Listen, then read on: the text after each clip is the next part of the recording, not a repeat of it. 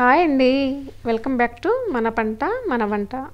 ఈరోజు ఈ వీడియోలో మన టెర్రస్ గార్డెన్లో పండించుకున్న పంటల్ని బయట నుంచి విత్తనాలు కొనకుండా మన టెర్రస్లోనే విత్తనాల్ని ఎలా ప్రొడ్యూస్ చేసుకోవచ్చో మీతో షేర్ చేసుకోవాలనుకుంటున్నాను.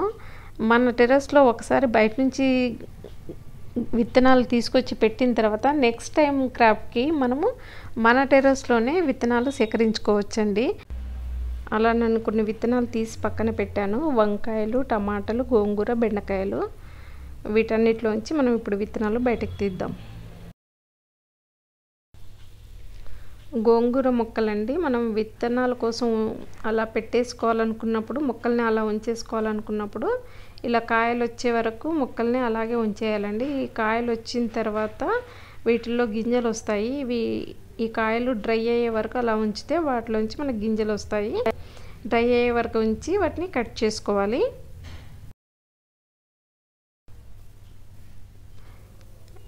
ఇవన్నీ డ్రై అయిపోయాయండి కాయలు. వీటిని ఇప్పుడు మనం కట్ చేసుకొని అన్నిటినీ కట్ చేసుకుందాము. ఇలా కట్ చేసుకున్న కాయలన్నిటినీ గింజలు తీసి మనం నీడలో ఆరబెట్టుకొని తిరిగి వాడుకోవచ్చు. మనము అన్ని గింజలు ఒకేసారి యూజ్ చేయలేం కాబట్టి స్టోర్ చేసుకోవాలంటే నీడలో బాగా ఆరే వరకు, డ్రై అయ్యే వరకు ఆరబెట్టుకోవాలండి. ఆరబెట్టుకొని మనం స్టోర్ చేసుకోవచ్చు.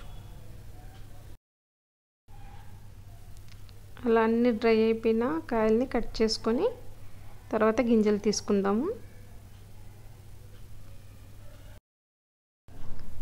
ఇది నల్ల వంకాయ అండి. ఫస్ట్ వచ్చినప్పుడు అలా వదిలేస్తే కాయను ఈ కలర్లోకి వస్తుంది. ఈ కలర్లోకి వచ్చినాక మనం తీసేసుకోవాలి. అప్పుడు దాంట్లోంచి గింజలు తీసుకోవచ్చు. బాగా ముదిరిన వంకాయ అండి.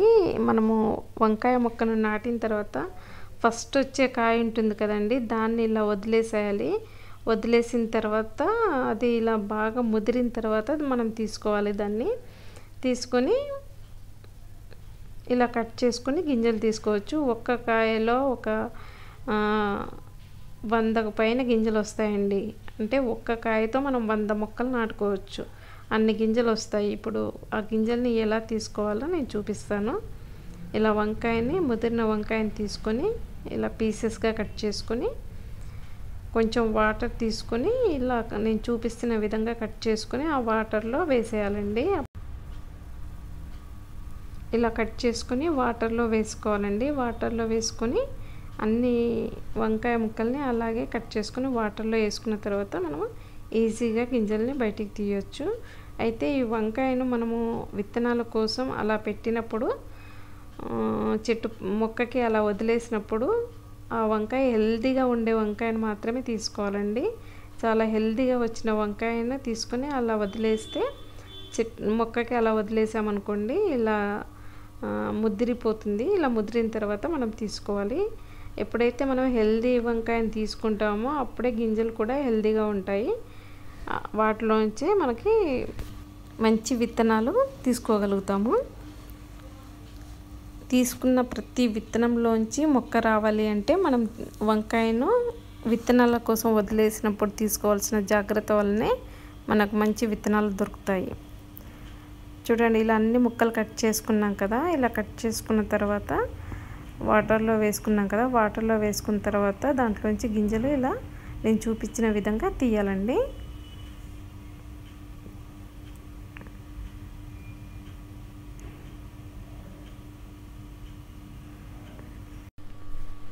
ఒక్కసారి మనం బయట నుంచి తెచ్చుకొని నాటుకుంటాం కదా. నాటుకున్న తర్వాత ఇంకా తర్వాత అంతా మన విత్తనాలని మనమే ఇలా టెర్రస్ గార్డెన్లో కలెక్ట్ చేసుకోవచ్చు. చాలా ఈజీ మెథడ్ కదండి ఇది. చూడండి ఎంత ఈజీగా మన విత్తనాలు, ఒక్క వంకాయలో ఎన్ని విత్తనాలు వస్తున్నాయో చాలా ఈజీగా కలెక్ట్ చేసుకోవచ్చు కదా. ఇలా మీరు కూడా ప్రతి ఒక్కరూ ఇంకా బయట నుంచి కొనకుండా ఒక్కసారి మనం మంచి విత్తనం తెచ్చి నాటుకున్నామనంటే మనకు వచ్చే విత్తనాలు కూడా మంచి షీడ్స్ అయి ఉంటాయి. ఇలా అన్నీ తీసేసుకొని కింద వాటర్లో అడుగు బాగానే చూడండి విత్తనాలు ఎలా ఉన్నాయో.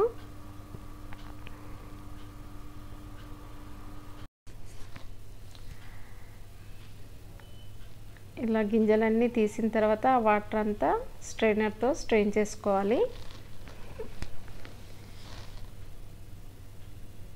మళ్ళీ ఫ్రెష్ వాటర్ వేసి 2 టైమ్స్ క్లీన్గా కడుక్కున్న తర్వాత వాటర్ అంతా తీసేసి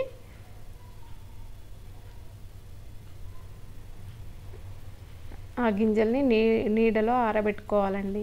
ఎండలో ఆరబెట్టకూడదు, నీళ్ళలోనే ఆరబెట్టి కంప్లీట్గా డ్రై అయిన తర్వాత మనం వాటిని స్టోర్ చేసుకోవచ్చు.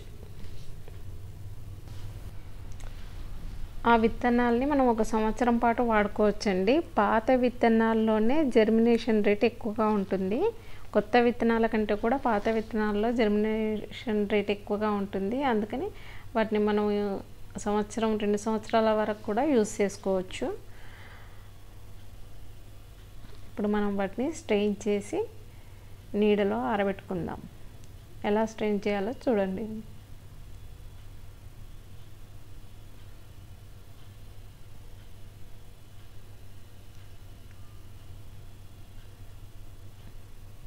చూడండి ఎంత ఫ్రెష్గా ఉన్నాయో. వీటిని ఇలాగే మనం ఆరబెట్టుకున్నామంటే విడివిడిగా అయ్యి స్టోర్ చేసుకోవడానికి రెడీ అయిపోతాయి. వాటర్ అంతా తీసేసి పక్కన పెట్టుకుందాం. ఇప్పుడు టమాటాల్లోంచి మనం విత్తనాలు ఎలా తీయాలనేది నేను చూపించాలనుకుంటున్నాను. ఇవి చెర్రీ టమాటోస్ అండి. చెర్రీ సైజులో ఉంటాయి, కానీ స్వీట్గా ఉండవు. పుల్లని టమాటాలు చాలా పుల్లగా ఉంటాయి. వీటితో మనము టమాటా పచ్చడి కానీ టమాటా రసం కానీ సాంబార్లోకి కానీ యూస్ చేసుకోవచ్చు. చాలా పుల్లగా ఉంటాయి టమాటాలు. వీటిని విత్తనాలుగా ఎలా చేయాలనంటే ఇదిగో నేను చూపించిన విధంగా ఇలా తీసుకోవాలండి. అయితే టమాటా విత్తనాలని మనము ఇప్పుడే యూస్ చేసుకోవాలనుకుంటే ఇలా డైరెక్ట్గా మనం తీసేసుకొని మట్టిలో వేసేసుకుంటే మొక్కలు వచ్చేస్తాయండి. లేదు మనం స్టోర్ చేసుకోవాలనుకున్నప్పుడు ఈ ప్రాసెస్లో తీసుకోవాల్సి ఉంటుంది.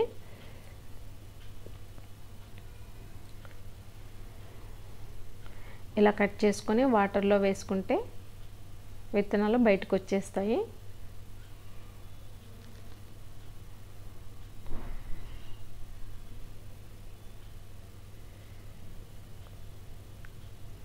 ఇది మనం మొక్క పెట్టుకున్నామంటే సంవత్సరం పొడుగునా మనకు కాయలు వస్తాయండి. కొంచెం దీనికి మొక్కకి సపోర్ట్ ఇస్తే క్రీపర్ లాగా వెళ్ళిపోతుంది. దానికి చెట్టు నిండా కాయలు వస్తాయండి, ఎప్పుడు కంటిన్యూగా వస్తాయి. ఇలా తీసేసుకొని మనము వాటర్ తీసేసుకొని 2 సార్లు క్లీన్ వాటర్తో క్లీన్ చేసుకొని మనం వాటర్ని స్ట్రెయిన్ చేసుకొని స్టోర్ చేసుకోవచ్చు గింజల్ని.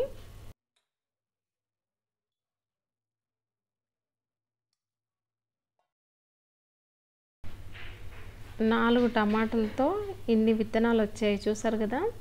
మన టెర్రస్ గార్డెన్లో పండించిన కూరగాయలతోనే మనము సొంతంగా విత్తనాలు ఈ విధంగా తయారు చేసుకోవచ్చు.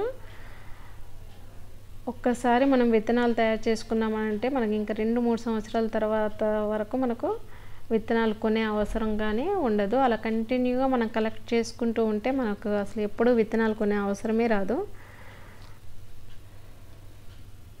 ఇలా వాటర్ అంతా తీసేసి మనం నీడలో ఆరబెట్టుకొని టమాటా విత్తనాలను కూడా స్టోర్ చేసుకుందాం. ఒక్కొక్కప్పుడు టమాటాలు 100 రూపాయల కేజీ ఉంటాయి కదండి. ఆ టైంలో ఇలాంటి విత్తనాలు సేకరించి మనం ఒక 4 మొక్కలు వేసుకున్నామంటే మనకి ఇంటికి సరిపడే ఎన్ని టమాటాలు వస్తాయండి. ఇంత ఈజీగా పెంచుకోవచ్చు అంటే చాలా ఈజీగా ఈ టమాటా మొక్కల్ని పెంచుకోవచ్చు. ఇందాక మన టెర్రస్ గార్డెన్లోంచి మనము గోంగూర కాయల్ని కట్ చేసుకొని వచ్చాం కదా. ఇవి కంప్లీట్గా చెట్టు పైన కాయలు డ్రై అయిన తర్వాతనే కోయాలండి, అప్పుడే లోపల గింజలు గట్టిపడతాయి. చూసారా, నేను చూపించిన విధంగా ఇలా కాయను ఓపెన్ చేస్తే మధ్యలో చిన్నగా కాయ ఉంటుంది. ఆకుల్ని ఓపెన్ చేస్తే పైన వచ్చిన రెడ్ కలర్ ఆకులు ఉన్నాయి కదా, వాటిని ఇలా ఓపెన్ చేసినప్పుడు లోపల ఒక చిన్న కాయ ఉంటుంది. దాన్ని కూడా ఇలా ఓపెన్ చేస్తే దాంట్లోంచి గింజలు వస్తాయి. గింజలు ఎప్పుడైతే నల్లబడి ఉంటాయో అప్పుడే మనకు పనికి వస్తాయండి విత్తనాలు. ఒక కాయలోంచి దాదాపు ఒక 10-15 షీట్స్ మనం తీసుకోవచ్చు.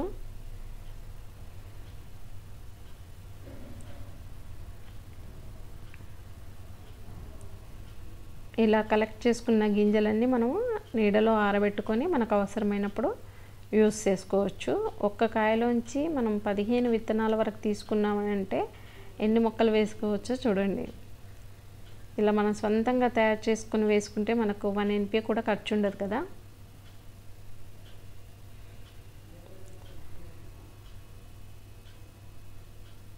ఒక్క తొట్టిలో 3 గింజలు వేసి వాటిని మనము పెంచామనంటే మన ఇంటికి సరిపడా ఆకుకూర వస్తుందండి. ఎక్కువ గింజలు ఒకే తొట్టిలో వేస్తే మొక్కలు హెల్తీగా రావు. ఒక కుండీలో వచ్చేసి 2-3 గింజలు వేసుకుంటే 3 మొక్కలు వచ్చేస్తే మనకు అవి హెల్తీగా వచ్చి బాగా స్ప్రెడ్ అవుతాయండి కొమ్మలు. అప్పుడు మన ఇంటికి సరిపోదు ఎన్ని ఆకులు వచ్చేస్తాయి. బెండకాయ గింజలని కూడా ఎలా తీసుకోవాలో చూద్దాము. అయితే మీకు చూపించడానికి కోసం చెట్టు మీద 2 బెండకాయలు ఎండిపోయి ఉంటే వాటిని తీసుకొచ్చాను, కానీ ఇవంత హెల్తీగా లేవండి. బెండ మొక్క పెట్టుకున్న తర్వాత ఫస్ట్ వచ్చే బెండకాయలు ఉంటాయి కదా, అవి అలా వదిలేసినప్పుడు దాంట్లోంచి మంచి విత్తనాలు వస్తాయండి. ఇవి అంత హెల్తీగా లేవు. అలా ఫస్ట్ వచ్చిన కాయలను వదిలేసిన తర్వాత ఆ కాయలు ఇలా డ్రై అయిపోవాలండి. మొత్తం డ్రై అయిపోయిన తర్వాత మనం ఇలా తీసుకుంటే మంచి విత్తనాలు వస్తాయి. ఇవి మీకు చూపించడం కోసమే నేను తీసుకొచ్చాను, కానీ ఇందులో అంత హెల్తీగా లేవు విత్తనాలు. అలా హెల్తీగా ఉన్న బెండకాయలను తీసుకొని ఇలా డ్రై అయినప్పుడు మనం ఈ విధంగా విత్తనాలు తీసుకొని మనం నీడలో ఆరబెట్టుకొని స్టోర్ చేసుకొని మనం ఒక అవసరమైనప్పుడు యూజ్ చేసుకోవచ్చు. ఇలా 4 రకాల విత్తనాలని ఎలా తీసుకోవాలనేది నేను మీకు చూపించాను కదా.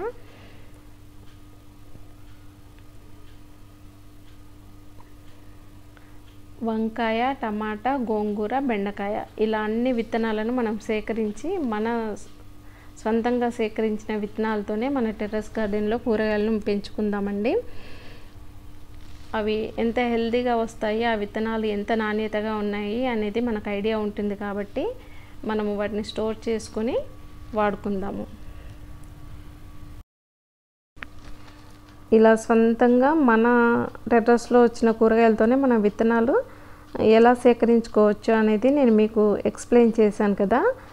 కొత్తగా గార్డెనింగ్ చేసే వాళ్ళకి ఈ వీడియో చాలా యూస్ఫుల్గా ఉంటుందని నేను అనుకుంటున్నాను. ఈ వీడియో కనుక మీకు నచ్చినట్టయితే మీ ఫ్రెండ్స్కి షేర్ చేయండి, లైక్ చేయండి.